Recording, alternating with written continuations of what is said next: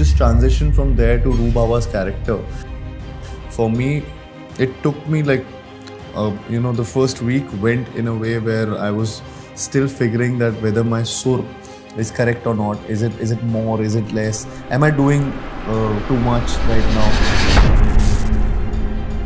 If you talk about the budgets also, they are already covered because of the digital satellite and music rights.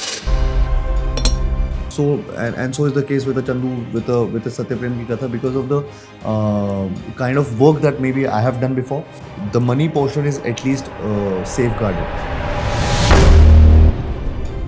I see it as a big Diwali bonanza for the audience, because there are two films which are not, I think perhaps it's the same date, but it's not exactly the same genre.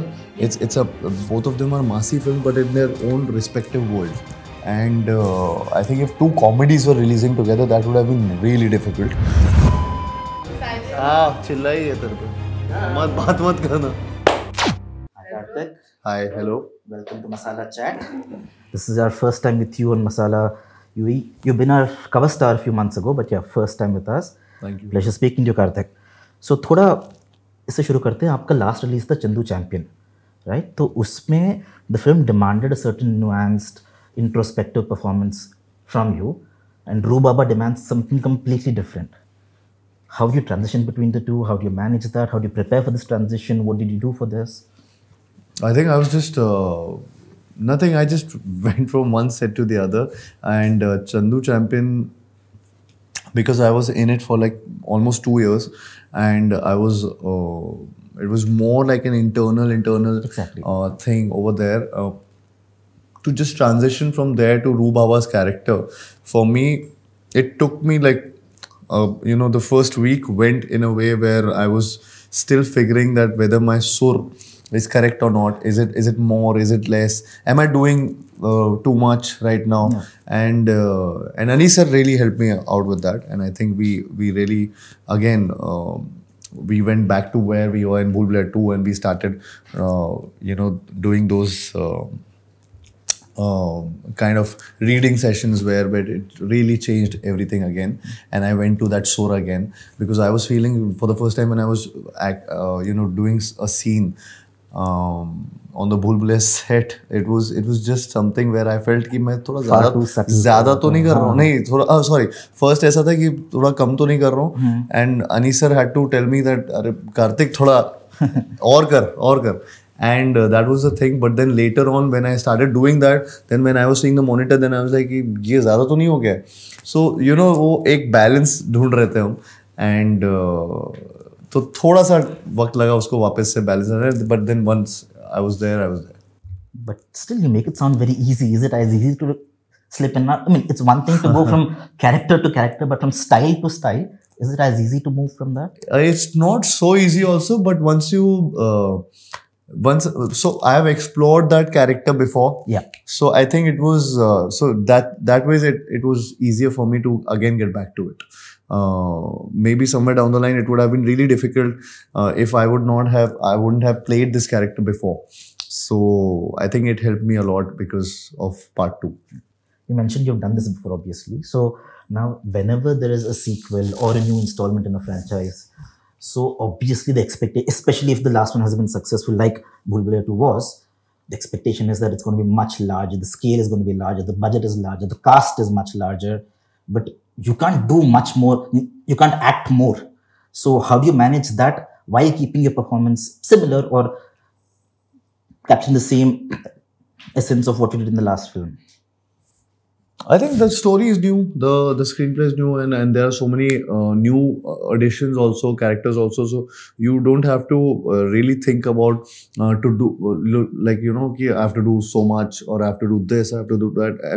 I think I was just there doing my part and trying to give 200% to that, and it worked out pretty well because after all, at the end of the day, people, they see the story, they see the characters, how they are in that situation. The situations over here are different from part 2, which makes it unique, makes it different, and makes it a new experience altogether for the theatre-going audience.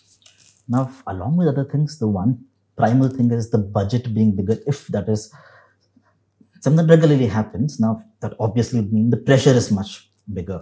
So, like it or not, that's something every leading actor or actress has to deal with. Now, again, Chandu Champion was accepted on a very, very wide level, but perhaps not quite hit the commercial gold mine. So, coming from that to this film, what space are you in terms of what expectations you have from this film?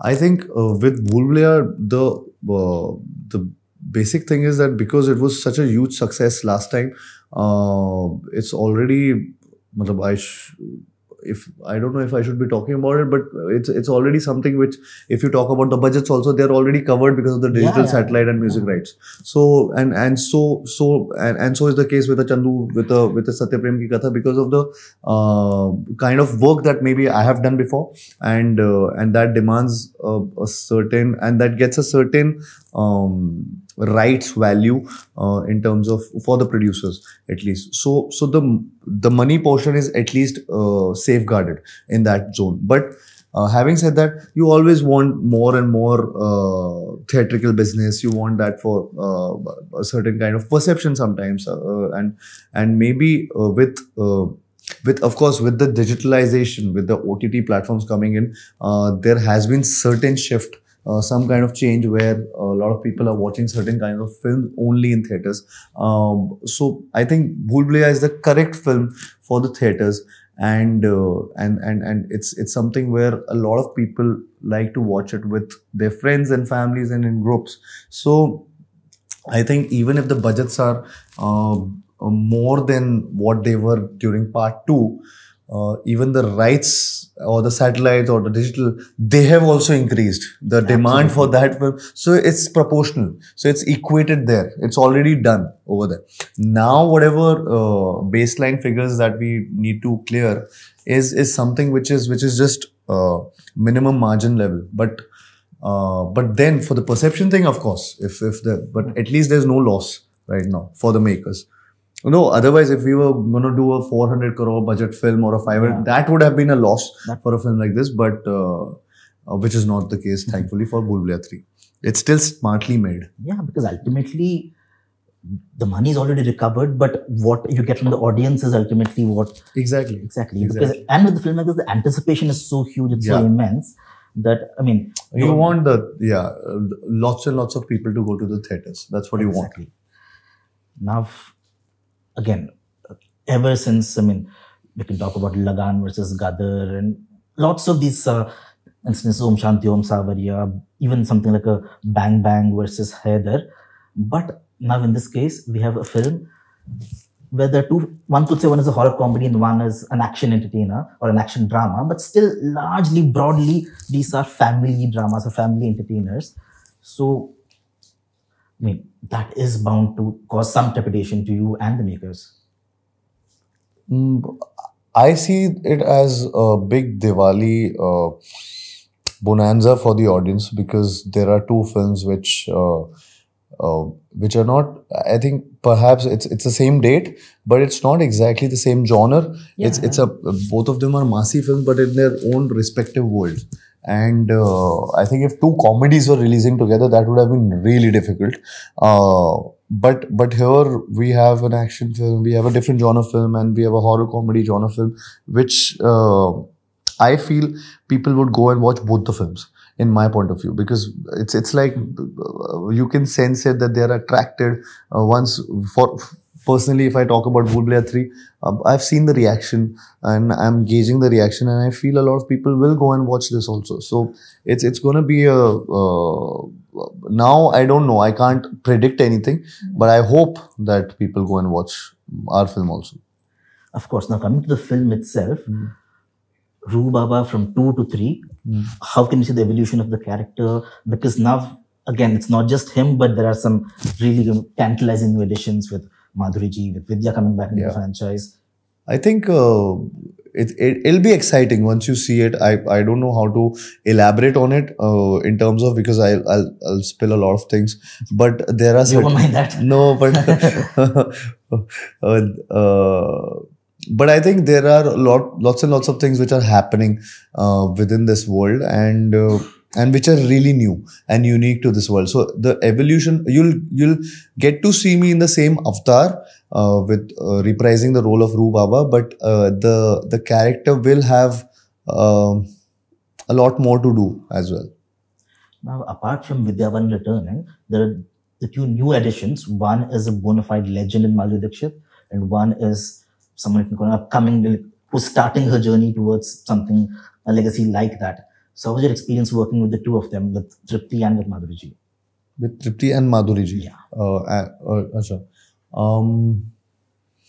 I enjoyed working with all of them actually. With Triptii also, I had great fun on sets. We were again really enjoying all the scenes that we were doing because they were either funny or romantic. So again, it's a film which everybody enjoys being a part of.